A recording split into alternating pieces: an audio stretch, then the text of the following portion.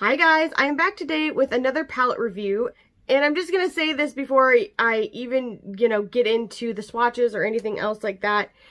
It didn't go like I thought it was gonna go. So if you want my honest thoughts, watch to the end, you'll get them. Hey, the palette that we're talking about is the Fenty number 10, the Money palette. I think that's what this is, right? Yeah, 10, Money. And actually, I was tagged in this. Thank you so much, because I really wanted to see this.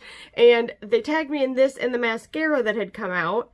And this is what the inside looks like. So of course you guys know that immediately I was like, oh, it's green, I must have it. Thank you, my pretty. So I did get it, and this is the look I came up with while wearing it. I'm going to swatch this for you guys, and then you guys hang tight to the end. You will see my honest thoughts on it. So without further ado, I'm going to swatch these for you guys. First shade in the palette is Fat Pockets. And it's a very deep green. Well, I would have thought it was going to be a metallic, but it is actually like a satin type of shade. Really pretty, kind of blue-toned green. It is called Need Receipts. And it's just a really light, shimmery green. Maybe got a little bit of a silver and a gold to it. It's a metallic. It's supposed to be very metallic, I would say. Time is Money.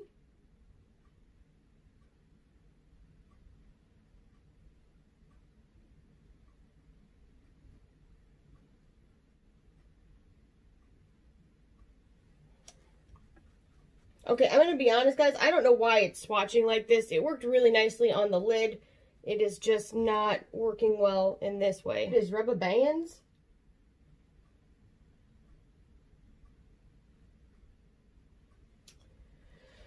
Again, these worked really, really nicely on my lid itself. So, Direct Deposit. And this is another, I would say, satiny shade. Maybe slightly more metallic. It's almost like a green, brown, gray, shiny shade. Shade is Flash Money.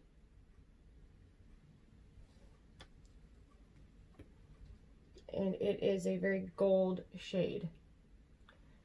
It is a metallic.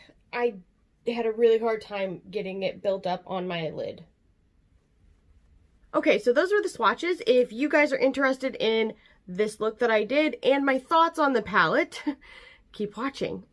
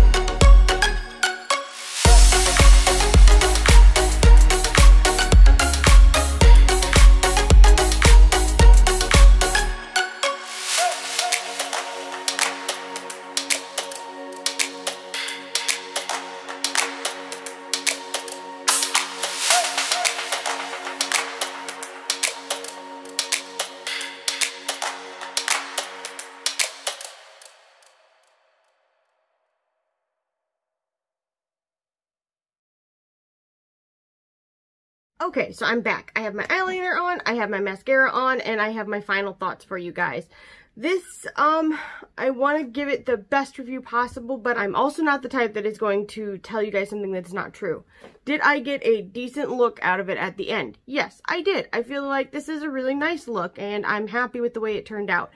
Did I like the performance of it while using it? No. Let me explain this. The matte shades in here are really, really nice. I liked them. And in fact, the shimmers used as mattes, also not bad. But the metallics, I literally had to, I mean, I've made actual digs into the pan just trying to get pigmentation and like brightness from it. And even then, I don't really feel like it's that metallic. It's just that it's, you know, colored. So for me, this is a pass. If you, I mean, the price is really good, but here's a brand, another black-owned brand, for instance, that if you really want to support black-owned beauty, I think it is a great thing to do. Juvia's Place, just hands down, they are so much better and they're even more affordable and you get huge pans of product. So you can save some money, still support a business that is really worth it. Not that Fenty's not. I know that Fenty has other really nice products. This for me, I mean, half of it was worth it and then the other half I'm like, eh. And when I can go out and get a palette from Juvia's Place and have metallics that are just like so beautiful and save some money, I'm going to go that route instead. That's me just being really honest. I'm not trying to come down on Fenty because I think, number one, I like Rihanna. I think she's awesome. And I think she's got a great brand. I think she's done things that I really like. But this for me, and I love green eyeshadow. You guys know this. And golds.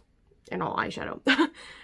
I just didn't like the formulation. That's my personal opinion. You may love it and it may work really, really well for you. So everybody's got different skin. Everybody's got different tastes. Everybody likes different textures and makeup.